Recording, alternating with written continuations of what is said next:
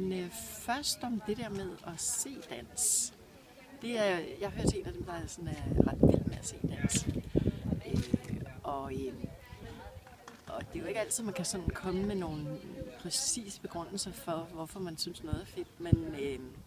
Men det der med at se dans, det er...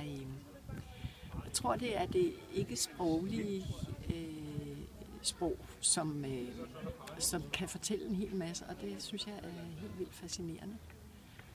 Og så er der også rigtig mange andre ting i det. Altså den forestilling, vi lige har set her, der havde de jo for eksempel den der fantastiske timing, som dansere de kan, og de brugte den fabelagtigt godt.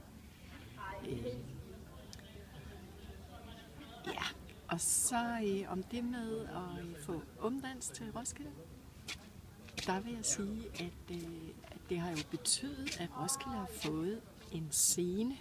Roskilde har en scene i forvejen. Det er en stor scene, den er traditionelt bygget op.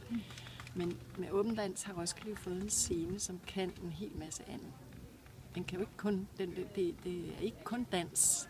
Den kan bruges til alle mulige forestillinger, som bare har det intime format.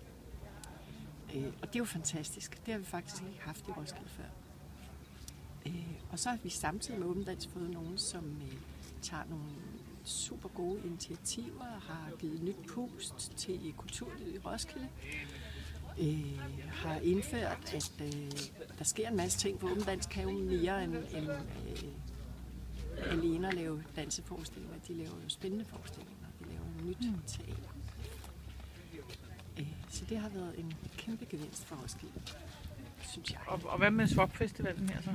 Og Swop-festivalen, det er faktisk første gang, det lykkedes mig at være her. Så derfor kan jeg ikke sådan sige en hel masse andet, end at det jo altså, er skønt, at der sker et tiltag med nogle anderledes ting i Roskilde. Og nogle rigtig, rigtig spændende ting. Som gør, altså, jeg tror, at folk sådan mere og mere får øjnene op for, at det her det er altså værd at gå efter. Ja. Hvad skal du ud og se en masse af forestillinger? Det skal jeg se de fleste. Når nu chancen er her lokalt. Når nu chancen er her, man ikke behøver at farte alle mulige andre steder hen for at se rigtig fantastisk dejlig dans. Ja, så skal jeg se det, der er. Tusind tak, Mette.